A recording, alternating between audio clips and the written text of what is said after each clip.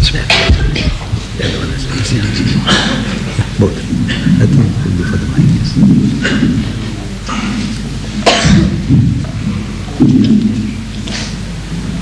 بالله من الشيطان الرجيم. بسم الله الرحمن الرحيم. Before we start today's symposium, I would like to introduce you Hafiz Abdul Razak Ibrahim Kokeya, who will recite a verse of the Holy Quran as is customary for us to start any function with a verse of the Holy Quran. I'll ask Hafiz Abdul Razak to recite a short verse of the Holy Quran.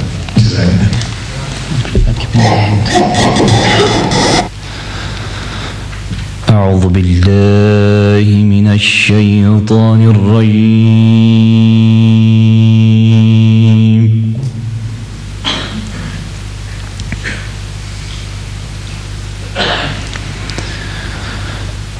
بسم الله الرحمن الرحيم.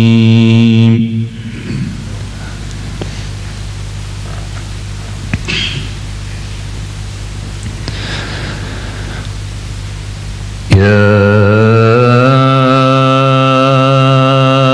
أيها الذين آمنوا اتقوا الله ولتنظر نفس ما قدمت لغد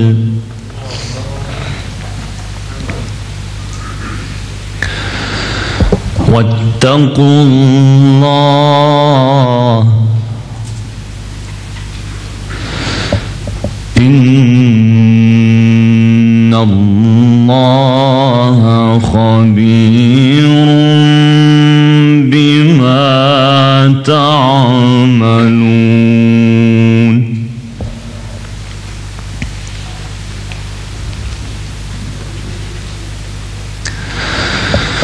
يا أيها الذين آمنوا اتقوا الله ولتنظر نفس ما قدمت لغد واتقوا الله إن الله خبير بما تعملون.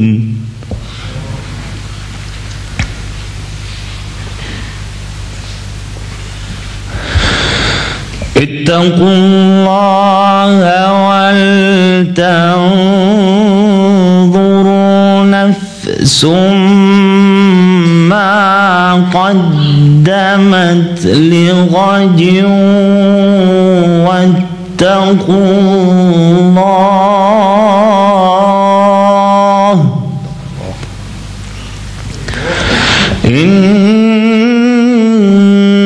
الله خبير بما تعملون.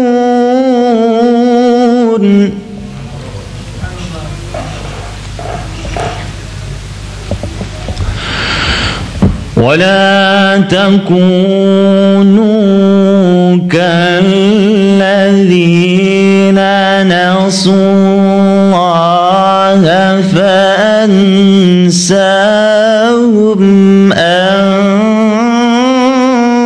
أنفسهم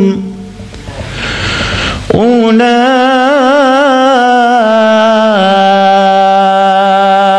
هم الفاسقون.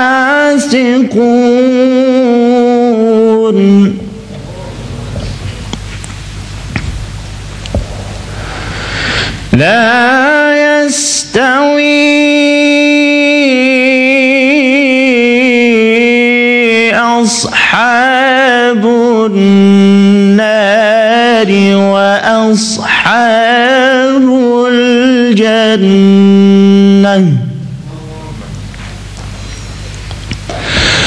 أصحاب الجنة هم الفائزون.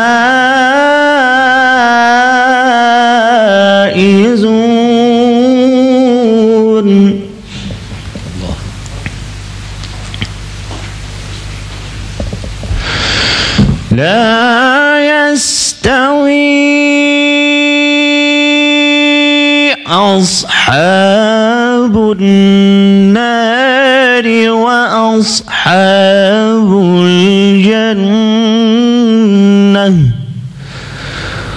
أصحاب الجنة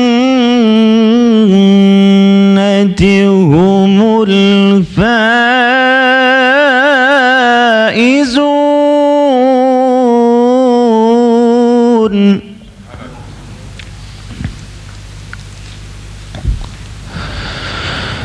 لو أنزلنا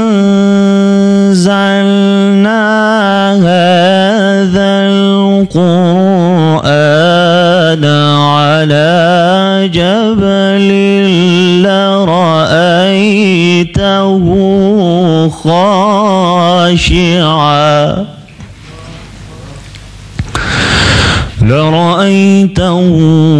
خاشعا متصدعا من خشية الله.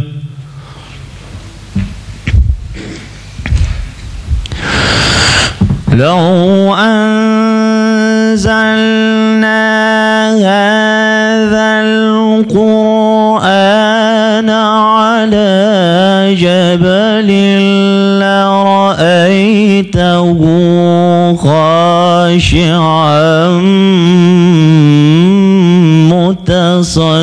متصدعا. لو أنزلنا هذا القرآن على جبل لرأيته خاشعا متصدعا من خشية الله.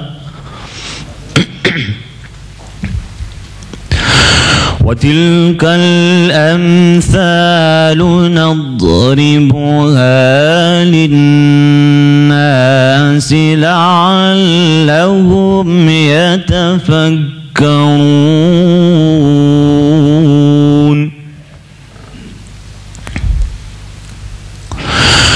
هو الله الذي لا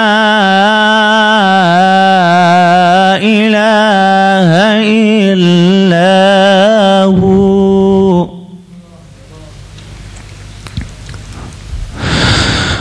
عالم الغيب والشهادة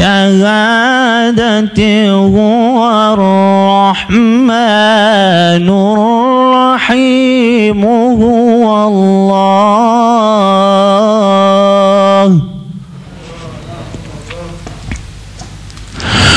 والله الذي لا إله إلا هو عالم الغيب والشهادة هو الرحمن الرحيم.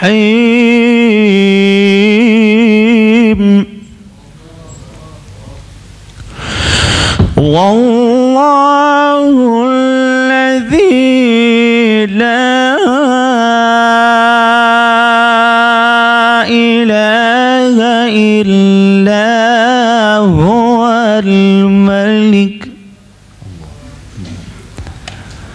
الملك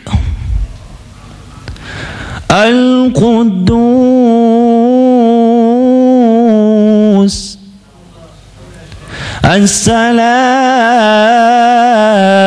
السلام الملك القدوس السلام المؤمن المهيمن العزيز الجبار المتكبر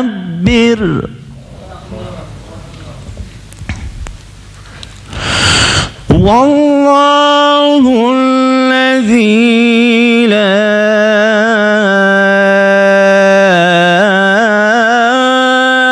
إله إلا هو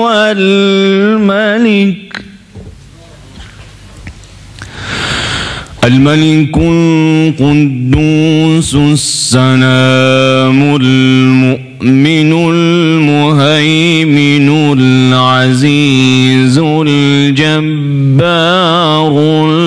المتكبر سبحان الله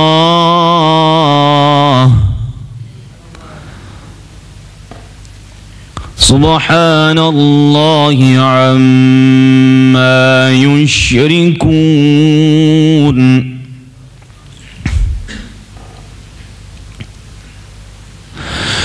والله الذي لا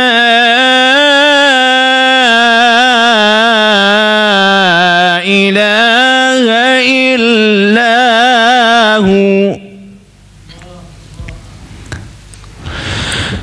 الملك القدوس السلام المؤمن المهيمن العزيز الجبار المتكبر سبحان الله عما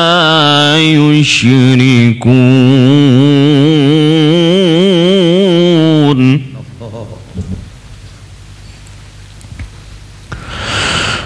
والله الخالق البارئ المصور له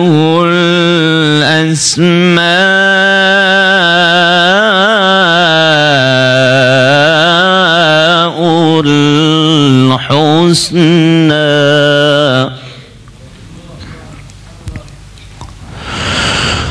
والله الخالق البارئ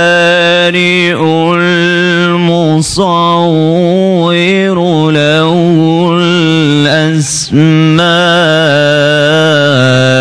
الأسماء الحسنى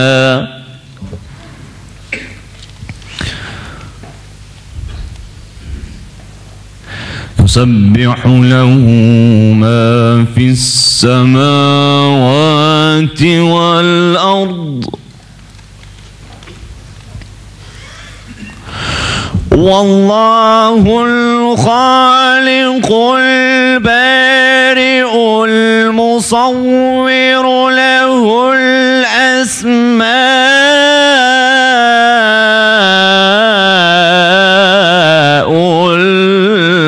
الحسنى يسبح له ما في السماوات والأرض وهو العزيز الحكيم يسبح له ما في السماوات والأرض وهو العزيز الحكيم صدق الله العظيم.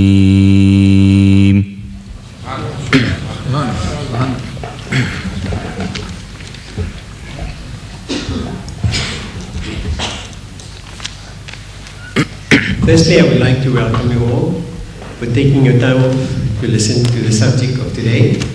As you know, today's subject is the concept of God between the two speakers.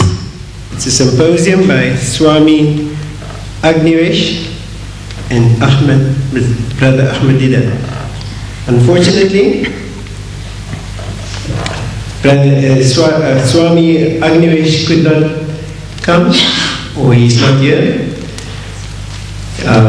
We know for a reason we cannot explain.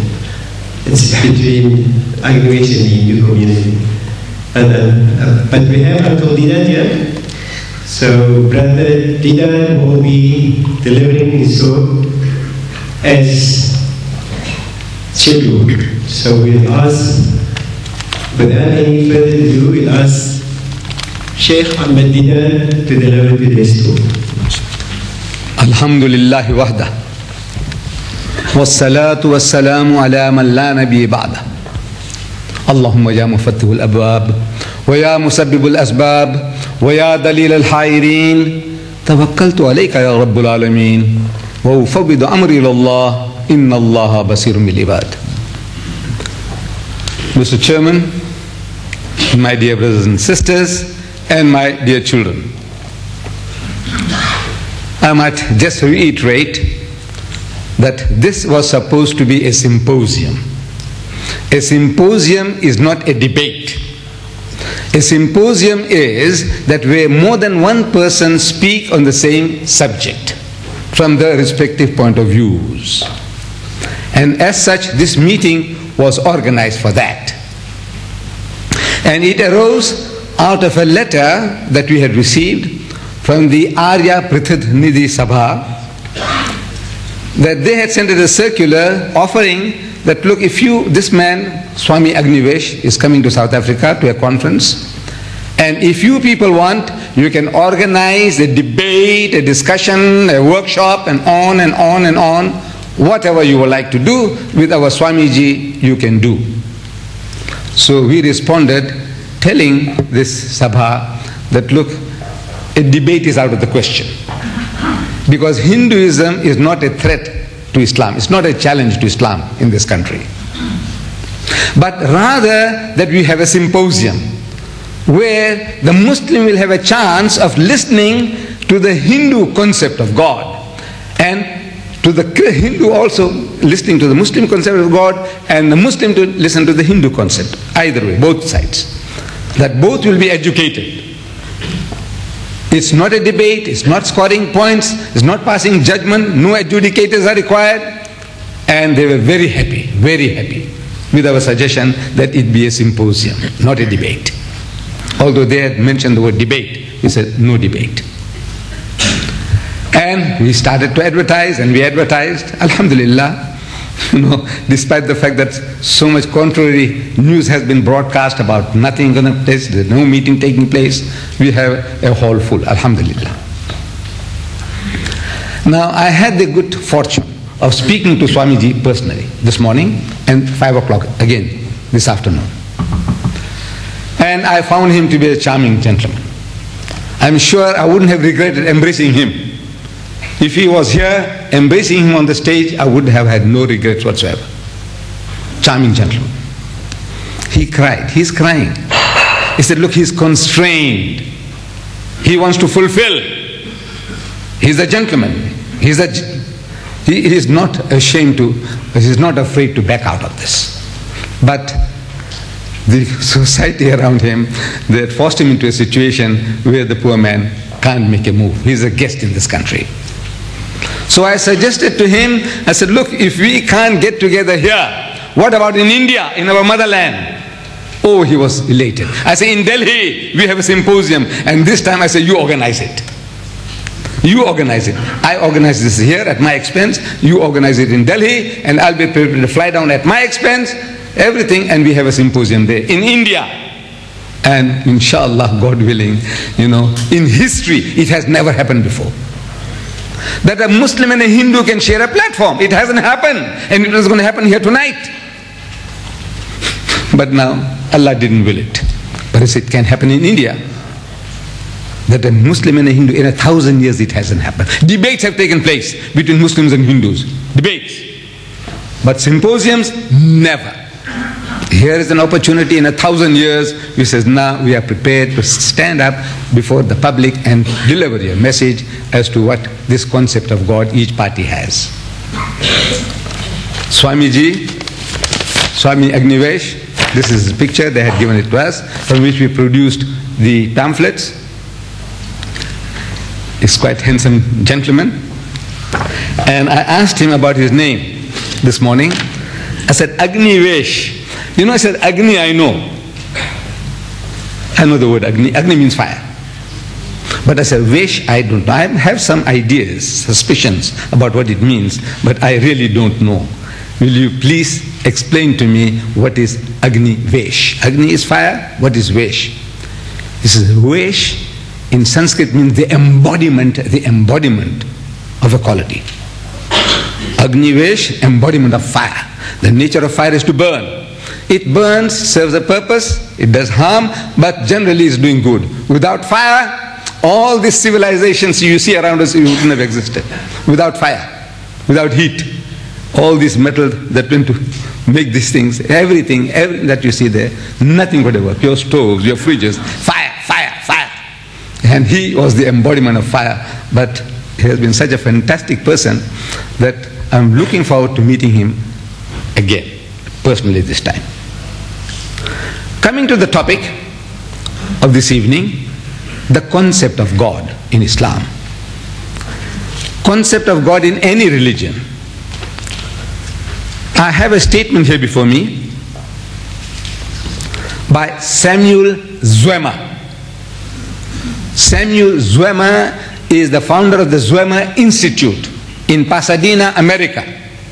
That institute is solely directing its activities towards the Muslims, to convert the Muslims of the world. The Zwemer Institute.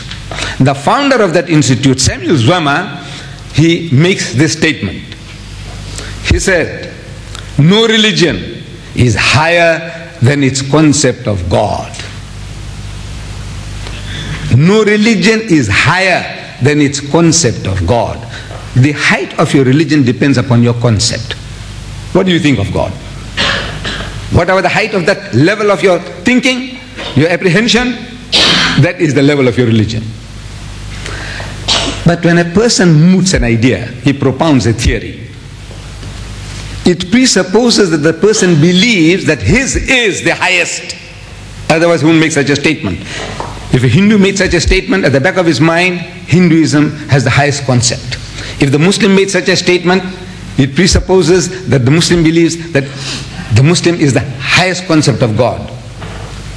And if a Christian makes such a statement, it presupposes that Christianity has the highest concept of God. And I have no hesitation in agreeing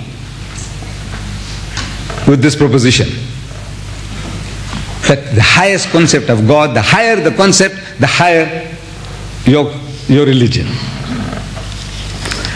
Now, if I were to do, which is natural thing to do, is to go to the Quran and tell the people, Muslims and non-Muslims, said we have the highest concept.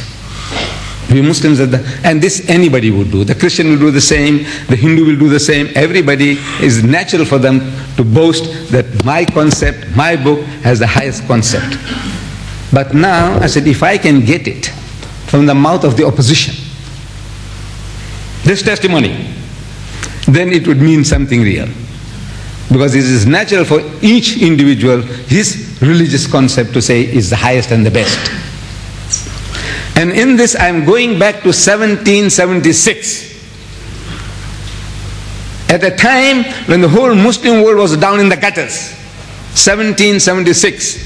Edward Gibbon, the master historian, he wrote his encyclopedia called The Decline and Fall of the Roman Empire. 1776.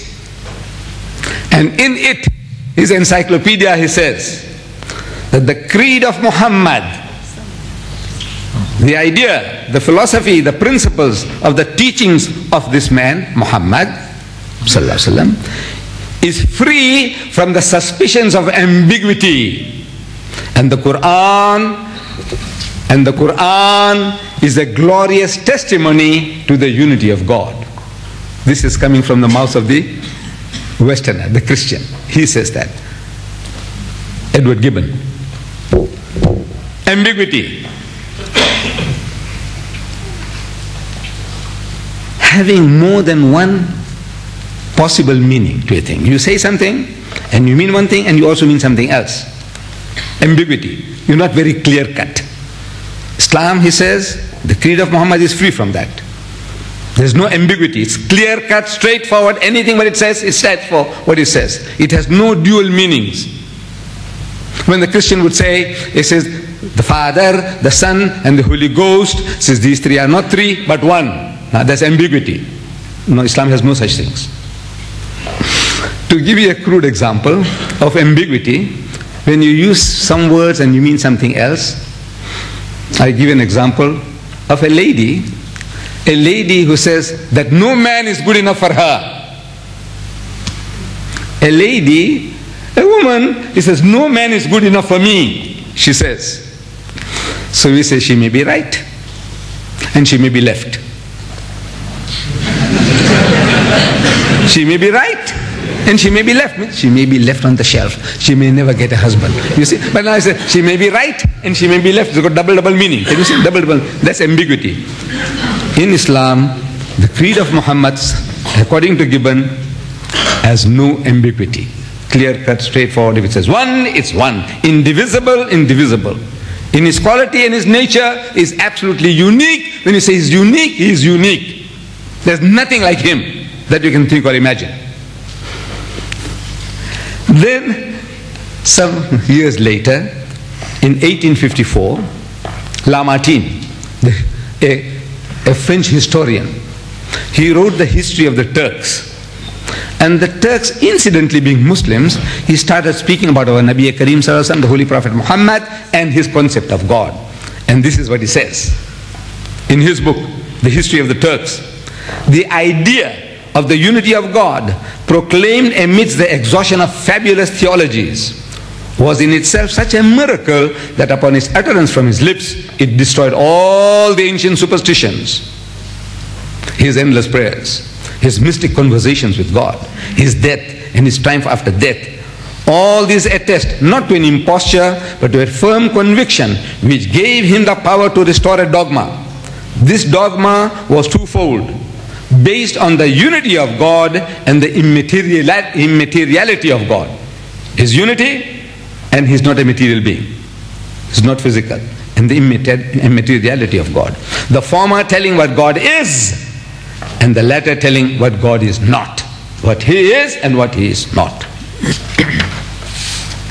And coming to modern days, modern times, this current affairs. His Holiness the Pope John Paul II, he's just published a book, written a book, called Crossing the Threshold of Hope, by Pope, His Holiness Pope John Paul II. I am just inquisitive. How many of you own this book? Please put up your hand.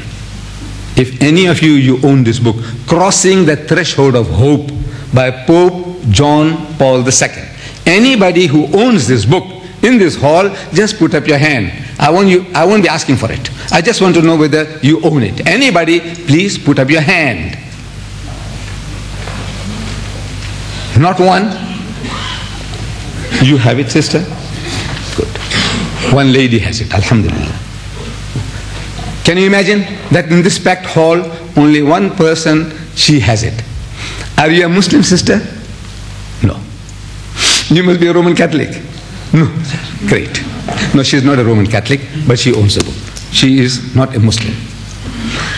Now I am offering, starting with my sisters, I'm offering you 100 rands to any of my sisters here who at question time can give me 2 reasons why a Muslim is not likely to have this book. 2 reasons. There are 2 reasons. You just give me those 2 reasons and I'll give you 100 rands. Now, he said, I'll give you 100 rands, just give me 2 reasons why a Muslim is not likely to have this book. I have it, but I have a reason. How I got it, I was actually set up to have this book. You know, this book here cost $59.99. If you gave 60 rands, you get 1 cent change. This is the one. 60 rand you give for this, you get this 1 cent change. You know how valuable this is in comparison. I am offering you this book here. Look, gold embossed. Hardcover, gold embossed. Silk paper, silk paper. I give you 12 of this for this one. For the price of this one. For 60 rands, I give you 12 of these books. 12 of these books for 60 rands. And I'll give you that 1 cent change if you want it. I'm not joking. I'll give you that 1 cent.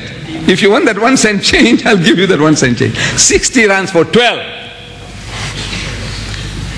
So, but I found something wonderful in this book.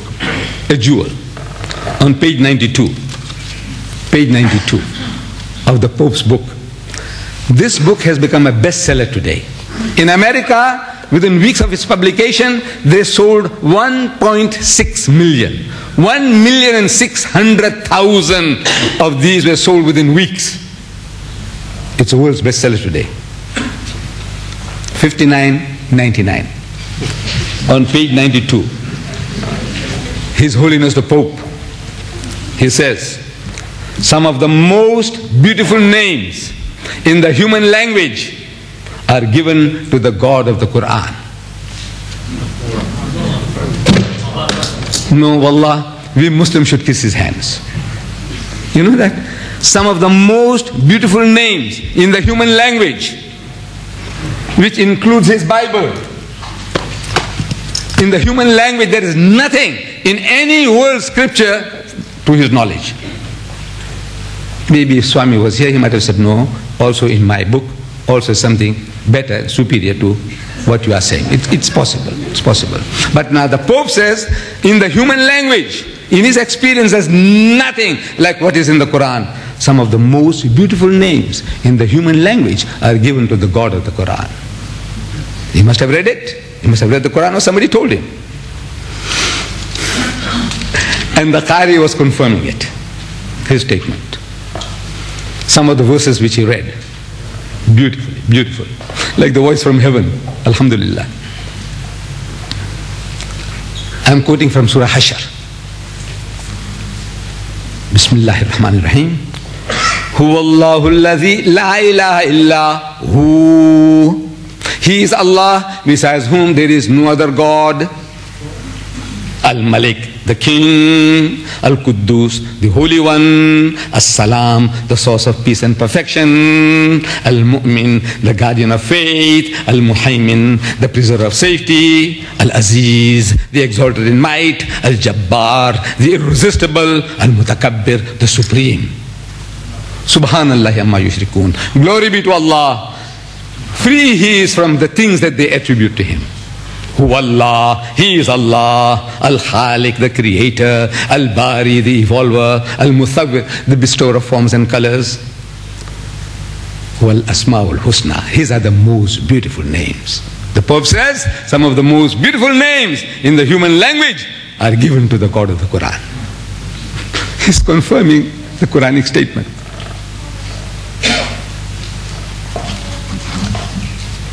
Now, Al-Bari al-Musawwir lahu al-Asma'ul Husna. Yusabbihu lahu ma fi as-samawati wal-ard, and everything that is in the heavens and earth that declare his glory. Wa huwa al-Aziz al-Hakim, and he is the exalted in might, he is the wise, full of wisdom. Surah Hashr, that's chapter 59, ayah numbers 23 and 24. In these few brief sentences, I gave to you 14 different attributes. 14 different attributes. Beautifully set. Not like in a dictionary, dead, you know, this word, that word, that word. No. 14 beautiful attributes woven in a most beautiful language. Not only beautiful names, attributes, but in a beautiful language. And in Islam, in the Quran, we are given 99 attributes. And you come across a most enlightened professor of theology, and you ask him, sir, how many attributes can you think of God? Come. From your head, from your learning, from your past experience. I want to hear. And no professor can go beyond a dozen. Do you know that?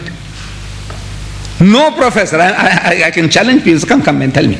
Give me some attributes of God. I gave you 14 already. And there are how many more? To make 99. There are 99 attributes in the Holy Quran.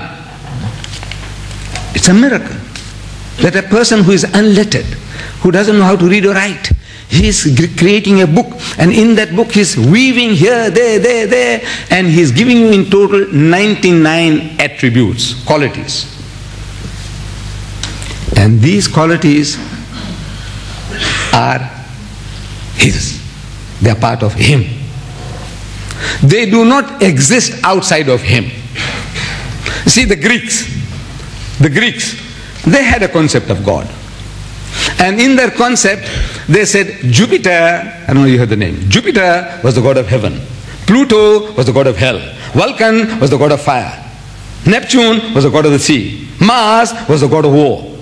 And so on. And Zeus was the father of all these gods with his many wives and many children. And he was sitting on some planet in the universe, in the skies. And he was sending his sons into the world. His Apollo, his Horus, his Isis, his Osiris, as the need arose.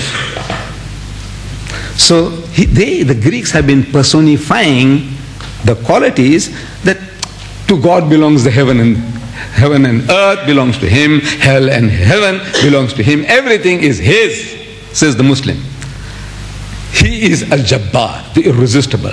But you can't take this quality of being irresistible and say this is God. He is just. The symbol of justice we see on our TVs, the scale, symbol of justice. But you can't say this is God. See, the symbol of justice is the scale.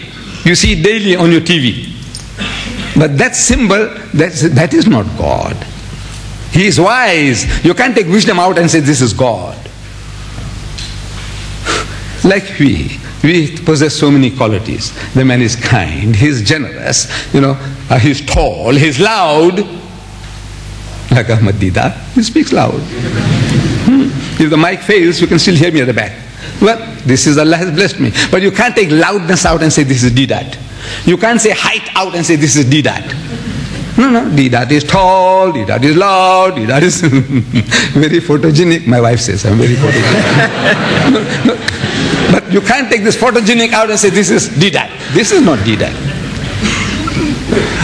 So you see, the qualities of God are not separable. They are not existing outside of him. They are his, him, part of him. And the beauty of its expression. Bismillah ar-Rahman. He is as-Sami'ul Basir. Some other qualities beside the 14. He is the all-hearing, the all-seeing. He is al-Latiful Khabir. He is the subtle, the finest of mysteries. And he is the aware. He is Al-Hayyul Qayyum. He is the living. He is Al-Qayyum, the self-subsisting. He is Al-Ghafurul Wadud. He is the forgiving, the loving. These are all his qualities. 99 different attributes which are his, which do not exist outside of him. But the miracle of this 99 is the one it hasn't got. See, when we say, look, Muhammad was able to give you 99 attributes, and this is from God, the man says, no. See, he was a mighty genius. If I can do 10, Muhammad can do 99. We take off a hat to him. He's great. But this is not from God. This is his cleverness. The Muslim says, you see, the miracle is the one he kept out. The one that is not there. Because in the first half a dozen, you give anybody the choice of thinking, imagining attributes. In the first half a dozen, he will think of the Father in heaven. The Father in heaven. The Father in heaven. The word Father will be one of those qualities that you are conjuring up in your head. The Father, the Father, the Father in heaven. The amazing thing. Muhammad, the Prophet of God, through him Allah gives us 99 attributes, but Father is not one of them. Father is not one of them. The commonest thing, that thing is being dangled before him all the time. During his 23 years of his prophetic experience, from 40 to 63, he is giving us these verses, these attributes. But Father is kept out. Why? Because it had acquired other connotations. By itself, there's nothing wrong. Beautiful. The Father in heaven to me is a beautiful expression. But it has acquired other connotations. And in languages, words change their meanings. You see, we are talking, when I was going to school, and as a schoolboy, I was taught poetry. People must have also learned poetry. And in one of the poetries that I learned was a song we used to sing as little boys. It says, gentle lords and ladies gay, on the mountain dawns the day. I don't know whether you people heard that. Gentle lords and ladies gay, on the mountain dawns the day. And you're talking to people, he's a very happy and gay fellow. He's very jovial, gay, he's happy, gay. Today, I say, Mr. Chairman is very gay, he'll punch me on the jaw. I said, what the hell? I said, no, look at the dictionary meaning, the original dictionary meaning. In the dictionary, the thing is, it means a homosexual today. Gay means a homosexual. But it didn't mean that. The first time as I'm growing up, I'm reading the newspapers, as I'm growing mature, and I'm coming across expressions like gay. You know, in the newspapers talking about gay. And I kind of say, what are you talking about, gay? What is gay? What? Gay. No, I can't grasp the meaning. Because I don't know it's talking about homosexuals. You see? So now you don't use that word anymore. The word comrade in America. Anybody said this guy, his address you, says, Comrade Clinton. Finish. He's finished. You know, he'll be counted as a commie and he'll be taken up and interrogated and what do. Commie means a communist. Comrade, was the guy who says comrade, use the word comrade, it means, it's a beautiful word, comrade, fellowship, companionship, sahaba. No, but when you say comrade in America, describing somebody as a comrade means he's a commie, he's a communist. Can you see? Words change the meanings. So this word Father is being used by a great section of the believers in this world for God Almighty, saying that Jesus is the only begotten Son, begotten, not made. He is the Father, he is the Father of Jesus Christ. Physically, he is the Father, not like Adam. Adam was made by God. Every dog, pig and donkey was made by God. But Jesus is not like that. He is begotten by the Father. Because of that concept, the Holy Quran kept it out. 99 attributes, Father is not one of them.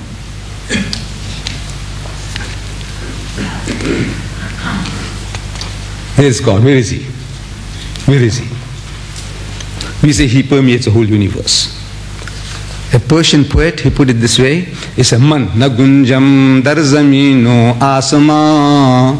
Man nagunjam dar zamino asma, that the heavens and the earth cannot contain me. Dar dile mu'min bagunjam beguma, but the heart of the mu'min, the faithful, can most assuredly contain me. This is a transliteration of the hadith of Nabi Karim sallallahu alaihi wasallam. He said, Qalb al-mu'min arshur rahman, that the heart of the mu'min is the throne of Allah. But he is not contained. He is not contained in anything. He is not contained anywhere. He permeates the whole universe. There is not a place that you can imagine where he does not exist. At times, questions have been thrown at me. They say, God can do anything. I say, no, he can't do anything. He can do everything. I say, he can't do everything. He said, what are you talking about? I said that, you see, God, he can't make another God. Can he? He is the uncreated. When he creates, he is a created being. How can he create an uncreated? So he can't create another God, an uncreated. I said, he can't kick me out of his kingdom. He can incinerate me. He can abolish me, make me extinct. He can do whatever he likes. But he can't throw me out of his kingdom. Do you know that? Where does his kingdom end? Where is it that you say, now, beyond this, Allah doesn't operate beyond this? Where? Where can he kick you out of his kingdom? Whatever you think or imagine, it's his. So there are things, he says, no. There's only thing that he does godly things. He can't do things, ungodly things. Kick me out of his kingdom, and his kingdom permeates everything. But he is not contained. The Islamic concept is that he is not contained in anything. And we are given an ocean of knowledge, the whole complete concept in just 4 verses, which every Muslim child knows. The Surah Ikhlas, the chapter on purity, Ikhlas, we say Kul Huwallah. In these 4 surahs, we are given a concept of God. Every concept, any concept that you can imagine, you come with those ideas of yours. Either these 4 verses, in these 4 verses you'll be able to confirm or reject. There is not a concept that you can think or imagine, which is not covered by these 4 verses. So our Nabi Kareem sallallahu alaihi wasallam, he said that person who reads Surah Ikhlas, he gets 1/3 the sawab, the blessings of reading the whole Quran. 1/3. Imagine, this is an encyclopedia. Just reading those 4 verses once, you get 1/3. 3 times you read, you get the sawab of reading the whole Quran. Only 14 sentences. 12 sentences. 4 at a time. 4 times 3, 12. Qul huwallahu ahad, Allahu samad, lam yalid wa lam yulad, wa lam yakun lahu kufuwan ahad. Repeat it. And you got the sawab of reading the whole Quran. How do you account for that? How can you account for that? Just reading 12 sentences and you get the blessings of reading the whole book, an encyclopedia. How do you grasp that? Our Nabi Karim said so. You know what makes it so important? Those 4 sentences are the touchstone of theology. Theology is the study of religion. Theos in Greek means God. Theology means the study of God in religion. Theism is the belief in God. Monotheism, to believe in one God. Polytheism, to believe in many gods. Pantheism, to believe everything is God. Now, these are theism, theos. A theist who is not a theist, who doesn't believe in God. So these 4 verses are the touchstone of theology. There is no concept that you can think or imagine. If you are all right with this 4, you have a good idea of what it means, you are safe from any kind of misunderstanding about God. Any kind of misunderstanding. You will be safe with Allah. The right concept. The understanding you have about the 4 verses. Anybody brings you an idea that God is like this, God is like that, within the 4 verses, he said, no, this is rejected. This is rejected. Or this I accept. I accept this. This I reject. This is the touchstone of theology. This is like the touchstone that the jewelers use. I had the experience wanting to know about this jewelers. You see, you take along your grandma's jewelry, old jewelry. You think it's 22 karat gold. And you take it to a jeweler and says, look, I want money for this. So he said, all right, leave it here. I will test it and let you know what it's worth. You go back the next day, he tells you, no, this thing is here was in 9 karat gold. And it's worth 5,000. So no, my grandma could never own 9 karat gold. 22 karat gold. Get back, go to another jeweler. He said, look, I want you to cash this for me. I want money for this. So that leave it here. We will test it. And you return after a day or 2, and he also gives you almost similar amount to the previous jeweler. He says, this is 9 karat gold. And the next one, he tells you it's 9 karat gold. But you see this jewelry of your grandmother, her necklace, they didn't melt it. How do they know that this is 9 carat? Everybody says 9 carat. Is there a collusion between the jewelers? No. They have a touchstone, a smooth granite stone, black stone. And they have samples of gold. 9 carat, 12 carat, 18 carat, 22 carat.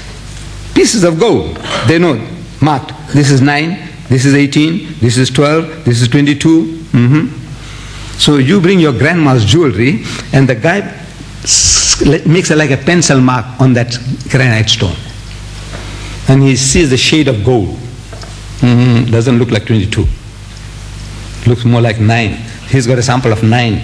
By the side of it, he makes a line with the 9 carat gold. Identical. So he concludes it's 9 carat.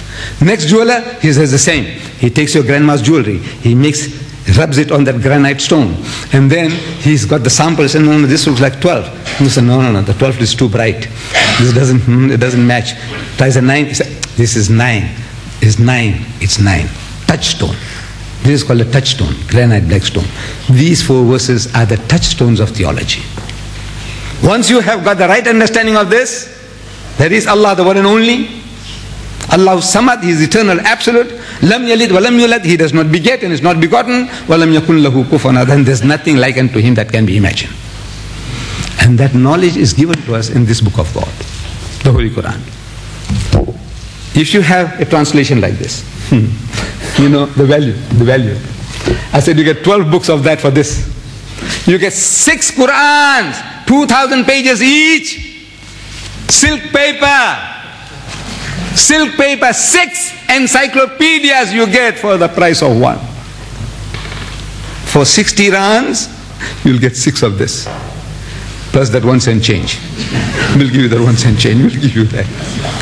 6 encyclopedias, 2,000 pages each. This is 200 pages. 200 pages for 59.99, 60 rands, less 1 cent. You get 6 Quran, you get 12 of those other books. But you know, somehow the Muslim is hesitant to own. But if you have this book, this one by Abdullah Yusuf Ali, there are 335 different references about Allah alone, God, under the subject God. 335, I counted them this morning. In the index, you go to the index, 335 references about Allah. Allah is mentioned in a concordance. If you have a concordance, 2,698 times the word Allah, Allah, Allah occurs in the Quran. But we haven't got the time for all that. 335 times about Allah, things about Allah. This is what it says. For example, He is your protector. Allah is your protector. He is the creator of all. He is most bountiful. He is most merciful. He is most kind. He is forgiving. And on. He is the orphan shelter. He is the wondrous guide. He satisfies your needs. He is God. He is present everywhere. To Him is the goal. To Him is the return of all. His unity. He is one, not one in a trinity, nor one of two, no begotten son, nor consort, nor daughters. He has no partners. He is wise. He is the best disposer of affairs. He is most high grade. He is irresistible. He is the doer of all He intends. He is self-sufficient. He is the wisest of judges. He is never unjust. Free of all wants. Is worthy of all praise. 335 different references about God Almighty in this index. You owe it to yourself, Muslims and non-Muslims, to own this book. 10 rands. 10 rands. 10 rands each. 2,000 pages. Silk paper. And everything about God and about life. You know about marriage? You get it in the M. You know about divorce and the D. You know about heaven or hell and the H. You know about Jesus and the J. What do you want to know? Everything on your fingertips. And 6 of these for one of this. You take your choice. Wa akhiru da'wana alhamdulillahi rabbil alameen. Ladies and gentlemen, we have come to the end of the talk on Sheikh Ahmad Didat. We're open to questions now. The mics in front will be used for questioning. Those that want to ask questions pertaining to the subject will be entertained. So you can queue up in front here and you can ask any questions on the subject.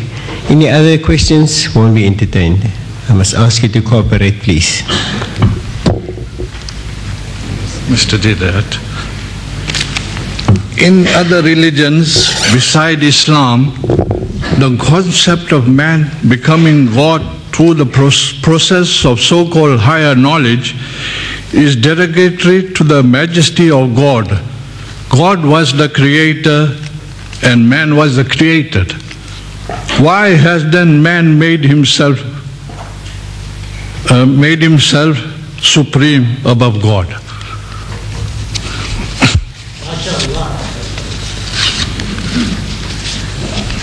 Man, how can he make himself supreme above God? No doubt he is arrogating to himself the position that he says God does not exist, that he is an atheist, and his mind and whatever he thinks or imagines is his theory of creation, that there is no God. Now, this is a new sickness. This sickness for thousands of years never existed. You see, when Allah Ta'ala gives us in the Quran, the surah, Qul ya ayyuhal kafirun, say, O you who disbelieve. Those people were not atheists. They were not atheists. There were no atheists in Arabia. There were no atheists in India for 5,000 years. There were no atheists in China for thousands of years. In the most primitive nations on earth, there were no atheists. Atheist means people who say there is no God. Everyone, they believe in some kind of God, that there is some power, something, somebody made this and somebody made that, wherever, in Central Africa, or whether in China, or in India, or Arabia. But it is the concept that whenever Nabi Karim Sallallahu Alaihi Wasallam put forth the concept of Allah, His Wahdaniyat, that people said, no, we believe in 360 gods. So no, not those 360. Shaped like eagles, like lions, like human beings. Not this, not that, not that. All this was negated. So the thing is now, today in modern times, man has come forth with the idea that as if he created everything, because he's able to explain, he's trying to give for the theory, the Big Bang theory, this theory, that theory. So from that he assumes that actually as if he made it, because he's trying to explain how things happen as if he did it. Now, in this book of mine that has been given to you, you will find there how to talk that type of sick people. You know, the people who say that there is no God, how to reason with him from the Quranic verses that are given to you. So, this is my answer to that. Mr. Didat, our host is not here today. Yes. I would like to ask one question. Are you prepared to answer it? No, not for him. I have no right to answer for Swami Agnivesh. Yeah, but then, I mean, if he was here, you had a right to ask him. Yeah. The arrangement was that one question for him, one for me. One for him, one for me. Right. This is how it would have been arranged if he was here. But now, you have to reserve your question. Oh, by the way, I'm offering to our Hindu brothers here, because some people phone me, and Mr. Maharaj phones me, and he says, you know, this meeting of yours, I say, yeah, this is a symposium going to take place. He said, but this Agnivesh, he says, nobody knows him in India.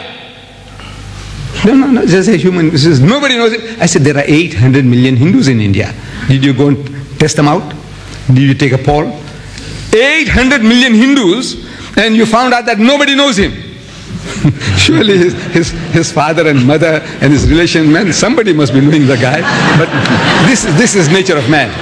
So I am offering that, look, if this man, they say that I have bribed him. You know, might have given him 10,000 rands. Yeah. I said, you come along and make a fool of yourself, and then, you know, I get the credit. No, imagine people, you know, the type of ideas that they're mooting. I said, now, look, if you have another Hindu gentleman here in South Africa who can come and speak to the Muslims on the concept of God in Hinduism, I am prepared to give this all free of charge. Any of my Hindu brothers here, please convey it. Any Hindu learned gentleman who want to come along and tell the Muslims the Hindu concept of God, this hall is free for them. And I assure them that this hall will be packed. The Muslims will want to hear. We want to hear. Tell us. Officially, we want to get it from the horse's mouth. You tell us, we want to listen. That's all. We want to listen. Whether you buy or you don't buy, that's besides the point. See, you listen. We listen to whatever you have to say. And this hall is offered free of charge to any Hindu theologian, Swami, to come along and talk to us. I'll give them this hall free of charge. Right, give somebody else a chance. Mr. Didat, the host is not here. No, the host is here. No, I'm the host. The guest is not here. No, it's not a very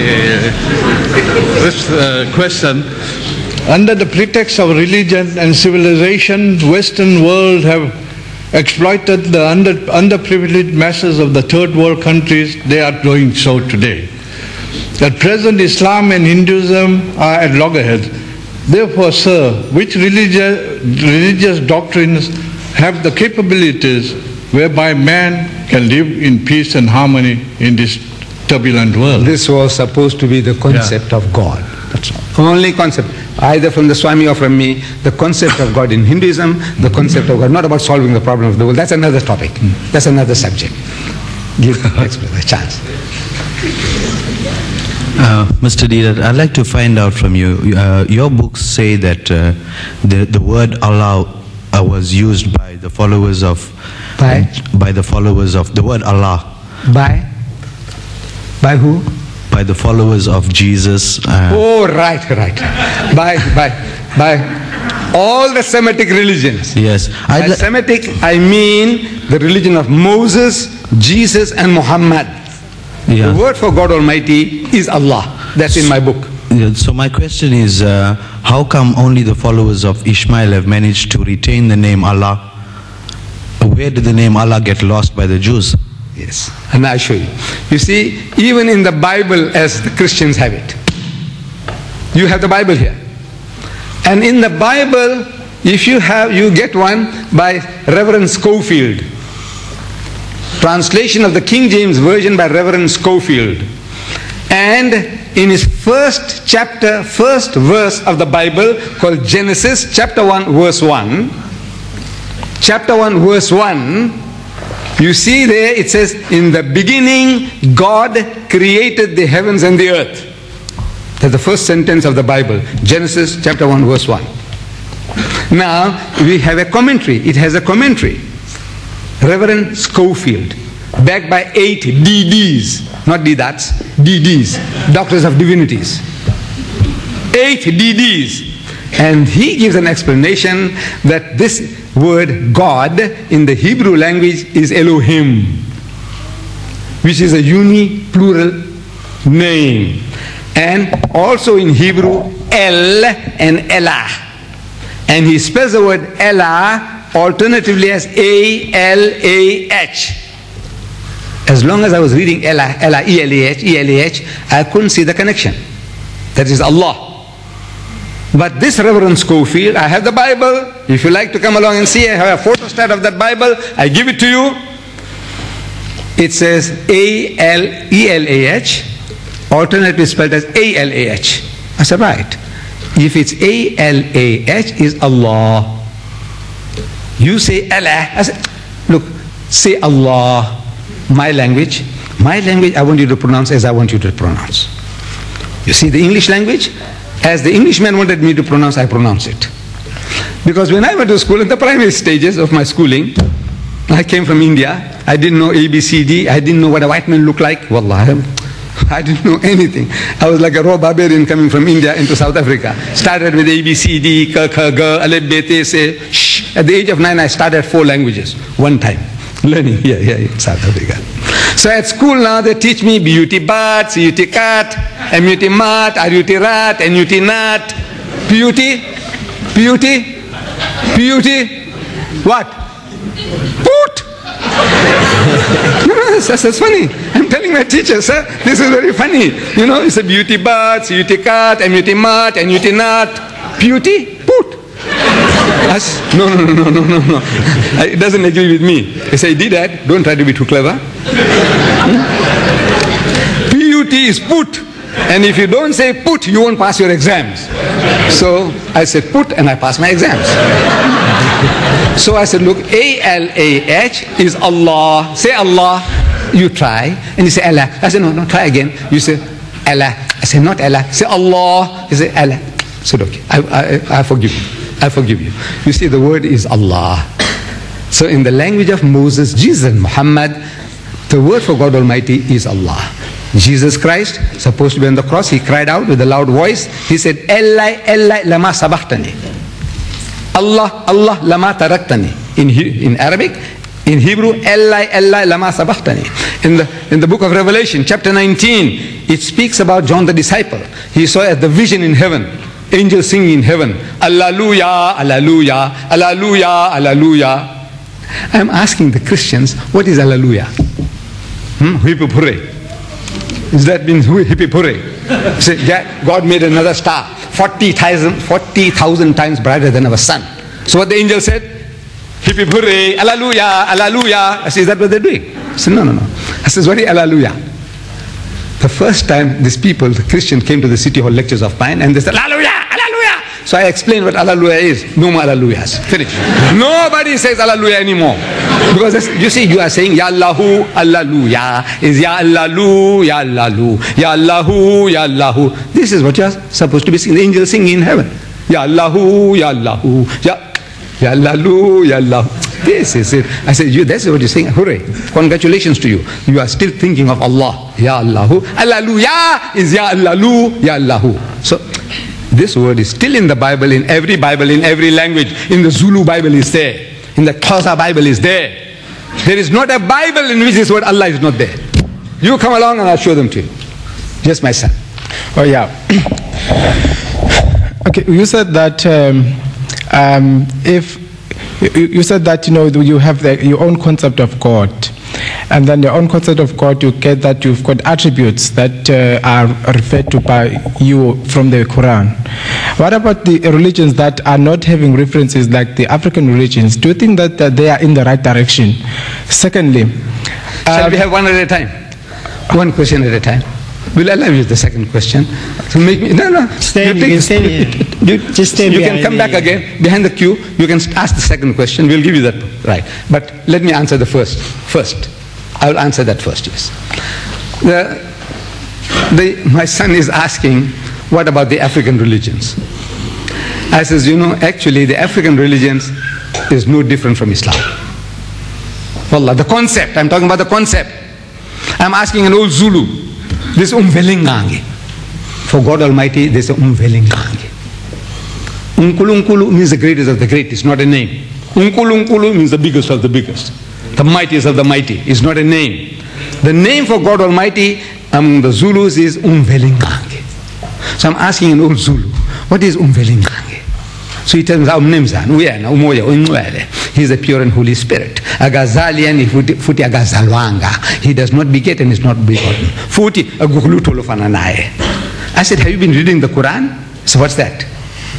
No, he never heard the Quran. He never heard the name Quran. But he's giving me what I gave you from Surah Ikhlas. He's giving me the translation of Surah Ikhlas in his language. He's a Muslim. I go to the Sudan. I learned the language of the Dinka before going. Amazing thing, The Sudanese people don't know the language of the Dinka. Like we here, you live among the Zulus and you don't know Zulu. You should be ashamed of yourselves, I tell you. You live among the Zulus, you do business with the Zulus and you don't know Zulu, there's something wrong with you. I go to Sudan on a lecture tour, and before going I learned the language of the Dinka. John Garang. And the Sudanese Muslims are at war. It's going on for years now. So I learned the language of the Dinka. And now I want to practice. As soon as I land there in Khartoum, at the hotel, I go to the reception, I say, I was trying to learn your language. No, that's a hobby with me. No, it's a hobby with me. I learn different languages. I can give you 20 different languages now standing here. 20 different languages. Besides Zulu and Afrikaans. 20 different languages. Swahili, French, Spanish, Indonesian, Malaysian. Come on, man, talk. What language? Hebrew. What language you want to hear? No, 20. That's a hobby with me. So whenever I go to a new country, I learn the language of the people. So I learn the Dinka language. So I go to these guys. And I said, you know, I learned your language. He said, yes. I said, listen, see if I'm doing correct, all right. He said, yeah. I said, apiata basin, viyakilik ith, apiatin unukwik, tijal an, nasha jil, kedujil ashibu inunukwik, kunalar, hikabatuj, inunukwik. He said, no, that's not my language. That's the language of that guy, the Dunka. The potter. He was standing there, tall African. This is the language of that guy there. So I go to him. I said, you know, I come from South Africa and I learned your language. I said, I want you to hear. And you know, I want you to help me. If I'm murdering your language, forgive me, it's not intentional. So I rattled it off. He says, very good. He said, where you learn this from? I said, learn it from the Holy Bible. I said, hey, tell me now, before the white bass came here to your country, did you people know anything about God? He said, yes. I said, did you make a statue of your God? He says, no. I said, could you not people out of a wood carve out the shape of a man or an animal, lion or a donkey? He said, yes, yes. Or out of clay, could you not make the shape of a man or a woman? He said, yes. So why didn't you make a statue of your God? He says, how, sir? How can you make a statue of God? He is nihalik. I says, what is nihalik? What is nihalik? In your language. He said, it means light. How can you make a statue of light? You know what he's telling me? He's telling me, Allahu nur samawati wal ard. Allah is the light of the heavens and the earth. He's telling me in his own language that he is light. How can you make a statue of light? I say, he's a Muslim. And we say he's a kafir. No, it's a sickness, man. Learn to find common grounds. Talk to the people, man. What is this concept? And you find that he's talking what you want to tell him. He's telling you, Allahu nur samawati wal ard. We should have gone and told him that that is what the Quran says, that he is the light of the heavens and the earth. That's nihalik in his language is nur. I says, you see, there is the African, to me, the African, almost every tribe that I know, south of the Zambezi, not a single tribe made images of their gods. Not a single tribe. As such, they were better than the Jews. The Jews, after hundreds of prophets coming to them, they were warned again and again that thy God is a jealous God. He shall have no other gods before him, not even the likeness of the things on earth, or in the heavens above, or in the waters beneath the sea. For he says, my name is, I am a jealous God. I shall have no other God before me. Yet they made the golden calf. The Jews. The Africans, they made no images, no statues of their gods. They are nearer to Islam than any other people, Allah. But I don't know, we are so blind, we can't see it. Talk to them, man, talk to them. Show the common grounds. That this is the same God. We want you to go back to the same concept that you had before the white bass came, before he twisted your brains. Go back, and by going back, you're going forward. Yes, my son. Assalamu alaikum, Mr. Jihad. I believe the Pope is arriving soon to South Africa. Are you prepared to meet him? I'll be very happy. I had sent a letter to him that, Your Holiness, you're talking about a dialogue. You know, he's talking about dialogues. He went to Turkey, he said we must have a dialogue with the Muslims. When he went to Nigeria, he said we must have a dialogue with the Muslims. When he went to Kenya, he said we must have a dialogue with the Muslims. He went to Morocco, he said we must have a dialogue with the Muslims. I said, come, Your Holiness, let us have a dialogue. That's a big story. That's another big story. No. Also in this book, inshallah, in September, when I return from England, I might deliver a lecture on this book, Islam's answer to the Pope's pious pronouncements. There'll be a lecture, inshallah, in this hall. You know, he's talking about dialogue here in this book as well, that we must have a dialogue with the followers of the Prophet in this book, in this latest book of his. So then I offered this in the Sunday Tribune. I said, look, man, come on, man. Your Pope says we must have a dialogue, and I'm looking for a bishop or an archbishop of the Roman Catholic Church or the Anglican Church or the DRC. Come and let us have a dialogue. But no, they want to come and knock at your door, catch you out one by one, because you are ignorant. You don't know. You have no knowledge. You want to push things down your throat. I said, come and talk, man. I can get 40,000 people in the King's Park. Is that King's Park? 40,000 Hindus, Muslims, and Christians and Jews, 40,000 people at my expense. Come and talk to them. You want a dialogue? Come and let's have a dialogue in public. They're silent as church mice. Namaste, Mr. Didat. Nice to meet you. My name is Diamond Lal. I'm from USA. And I would like to ask you a couple of questions, sir. Not couple, only one. One, okay. You said that the Lord Almighty is in everything within the cosmos. He permeates. Heaven, it permeates He permeates everything. Does he also permits in the fear within the cosmic too? Does he permits there in the I have a little poem. I think you're giving me an opportunity.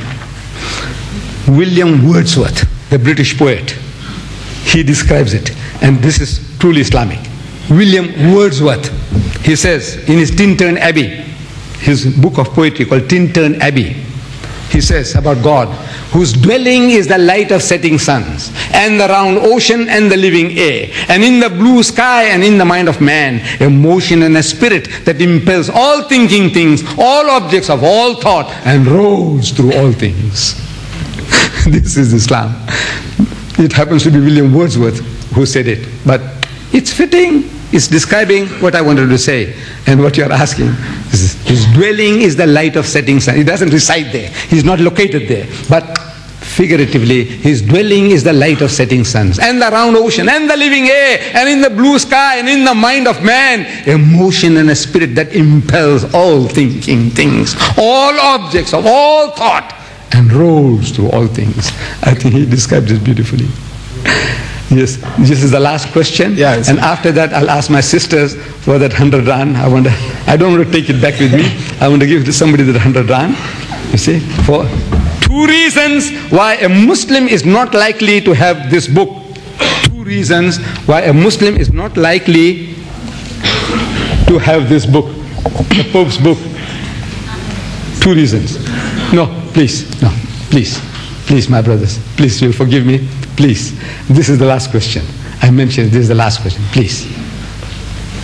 All good things have an end. Otherwise we can carry on till midnight. Yes, my Yeah, Mr. Didat, like, in South Africa, like in countries like America, those countries that are highly industrializing, we find that the rate of unemployment, increases, and that it results in a high rate of crime, poverty, diseases, all those things, as we find it happening in South Africa. Then how can Islam, or Islam in association with other religions, can address these problems? What can they do in order to address the problem, especially to the historically disadvantaged people of this country, who are the majority in starvation? You see, the way we can establish the kingdom of God on earth is to follow his instructions. Mankind wants peace, but he does not want to be tied down to any law. He wants to be free. He wants to make laws for everybody else, but he wants to have the license to do what he likes. He wants to behave like an animal. The laws of God in the Quran and the Bible, they're giving remedies to your sicknesses. In the Bible and the Quran. And maybe in the Bhagavad Gita and the Ramayana. I don't know. If Swami Sahib was here, he might have helped us. But now I said, this is all in your book. The Christian, you say you got it in your book. But you don't want to follow it. Jesus said, if the eye offends you, cast it out. If the hand offends you, cut it off. Did your Jesus say that? Is this not in your book? No. You see, it could have other meanings, ambiguities. When they talk about, so look, he said in clear-cut language that if the eye offends you, meaning if this eye of yours is lusting, every woman that passed by, you give a second look and you stare and you feast, and the thoughts goes through your mind. Jesus said you are already guilty of adultery. He said, it has been said by them of old time, thou shalt not commit adultery. But I say unto you, whosoever looketh upon a woman to lust after her had committed adultery with her already in his heart. Did he say that? Your God, did he say that? Then how could you have long leg contest and beauty contest and beach bum contest? No, you tell me. No, this is what Jesus, this is your Lord says, your God says. And this eye of yours is causing you to do this, it will take you to hell. Rather than that happen, take it out. Take it out and throw it away. This hand is going to fondle other people's wives and daughters. It will lead you to hell. Cut it off, man. Cut it off. This is what the teachings are there, but you don't want to follow any one of them. They call the Muslims barbarians. For certain crimes, it's a chop of the guy's hands. For certain other crimes, a chop of his head, man. No, this guy here, a rapist, that guy who killed 6 children, He's got 6 life year sentences, 6. From the age of 2 to 12. 6 girls I think he killed. And he's enjoying now what is called a 6 life sentences. You know what it means? That if the guy dies and comes back, put him in life sentence. And he put him back and he dies and he's born again, put him again. What the hell are you talking about? That guy will be out in 20 years' time for good behavior and write his memoirs and make $1 million out of that. This is your culture. You are inviting all this. Go to the Bible. Go to your Bible, man. You don't want to touch the Quran, don't touch the Quran. Come, I'll show you your Bible, what your Bible says. But no, you don't want to know your Bible. Because your Bible will bring you to the Quran. Yes, my sisters, your daughters, that 100 rands. 100 rands. Two reasons why a Muslim is not likely to have this book. Because the Quran and the Hadith, we don't need this book. Anybody else? Sorry. 2 reasons. Okay, 2 reasons. Because we haven't been educated to know, to learn more about other religions. So that when we talk to people from other faiths, to be able to converse with them and perhaps bring them round to Islam. Because of the ignorance that we are in, we don't want to know anything else about any other religion. That's one reason. And the second reason also could be that because we have found perfection in what we have, that there's no need to search for something else. Next one. Anybody else, please? I don't want to take this 100 rand back. I want to leave it with my daughters. I want to give to one of my child here. Come. Please, try. Very easy. Wallah, it's very easy. As a matter of fact, I told you already. Come. Huh? It's too expensive. Come. 2 reasons.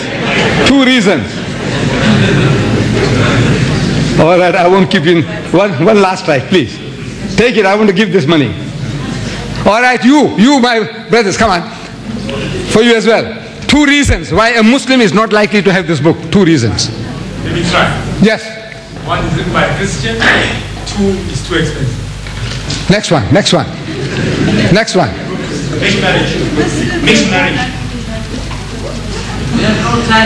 What you find in that book is not in this book.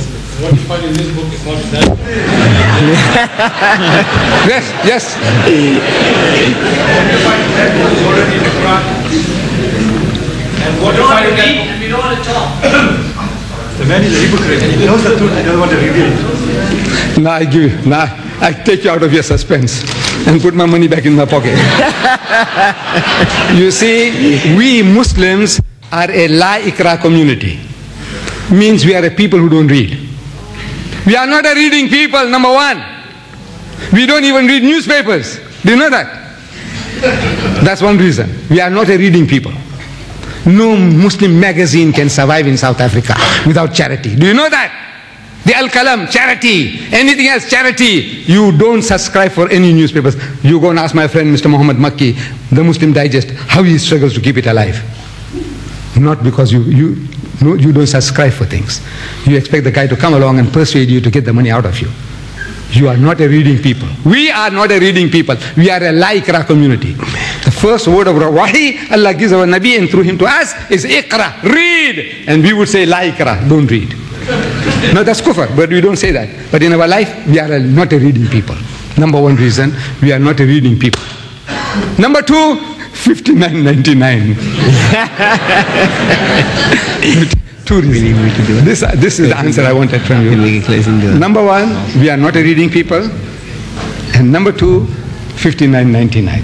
Too expensive. Some of them said, you said that, but I wanted this too. We are not a reading people, and we are, this 59.99 is a rip-off. It's a rip-off. And we don't want to be ripped off. Alhamdulillah. We'll end with a dua.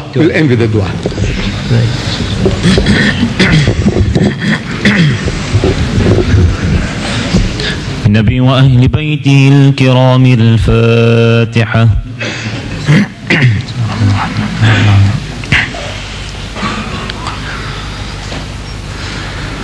الحمد لله رب العالمين والصلاة والسلام على أشرف المرسلين سيدنا ونبينا ومولانا محمد وعلى آله وأصحابه أجمعين.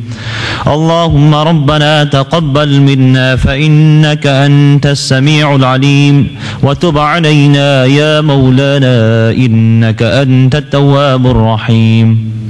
اللهم ربنا اغفر لنا ولإخواننا الذين سبقونا بالإيمان ولا تجعل في قلوبنا غلا للذين آمنوا ربنا إنك رؤوف رحيم.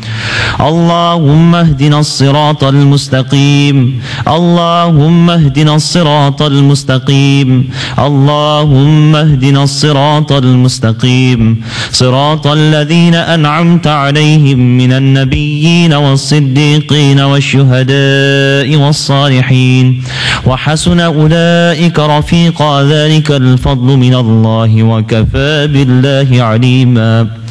ربنا لا تزغ قلوبنا بعد إذ هديتنا وهب لنا من لدنك رحمة إنك أنت الوهاب.